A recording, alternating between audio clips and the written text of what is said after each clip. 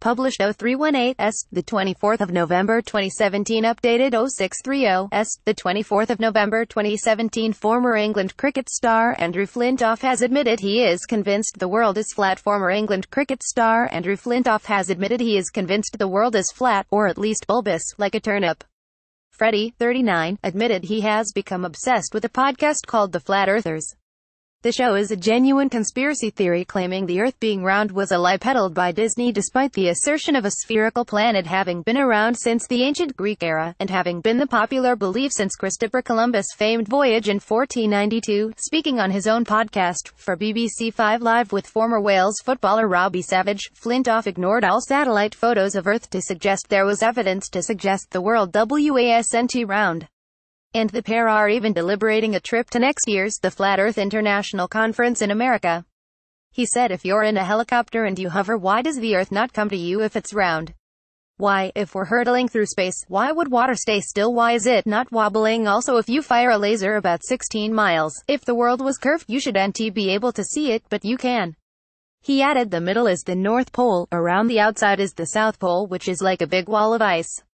This is why all governments now have bases on the South Pole. Freddie, 39, admitted he has become obsessed with a podcast called The Flat Earthers. It is not the only bizarre admission that Flintoff has made in recent months, he confessing on his show earlier this year that he wears a Fitbit during. He said it was to encourage him to work a bit harder to impress his wife, but she says she is definitely not a fan of technology in the bedroom.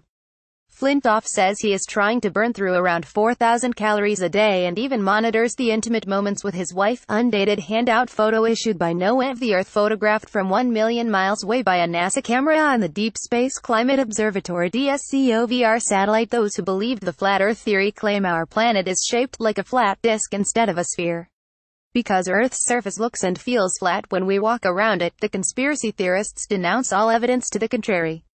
The leading theory suggests Earth is a disk with the Arctic Circle in the center and Antarctica, a 150-foot-tall 45 meters wall of ice, around the rim. Theorists claim that satellite images and evidence pointing to a spherical Earth are part of a round Earth conspiracy orchestrated by NASA and other government agencies. The leading theory suggests Earth is a disk with the Arctic Circle in the center and Antarctica, a 150-foot-tall 45 meters wall of ice, around the rim. Followers of the bizarre theory also claim the Earth is stationary in space rather than orbiting the Sun. But the international scientific community has consistently denounced the bizarre theory, putting forward decades of space imagery and astronomical research to back their claims. The Flat Earth Society has seen an increase of around 200 members a year since 2009.